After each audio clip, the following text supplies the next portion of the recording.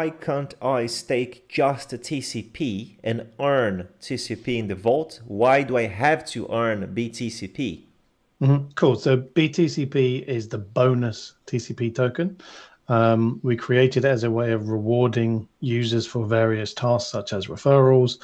bTCP can only be used in the game. So what it does is it means that we're able to match the value of bTCP with TCP, so it's one-to-one matched, and it means that whoever wins the battle essentially gets rewarded in full TCP. So the value stays in the community rather than if we issued TCP as a reward, essentially a non-player, a non-gamer, a non-believer could take that, go straight to an exchange and dump it. So we believe that actually it's better to keep the value locked in the community and grow the ecosystem.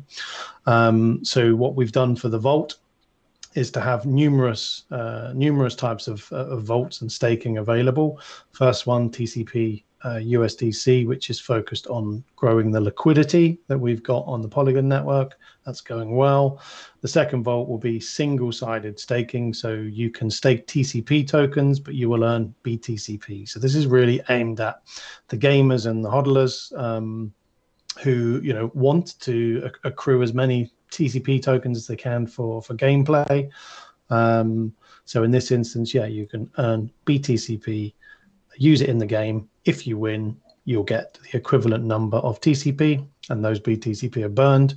If you lose, then your opponent gets those TCP winnings. So again, keeps it all locked up in the community. Awesome. That's really good. Thanks, Paul. Crypto Prophecies. Play more, collect more, earn more.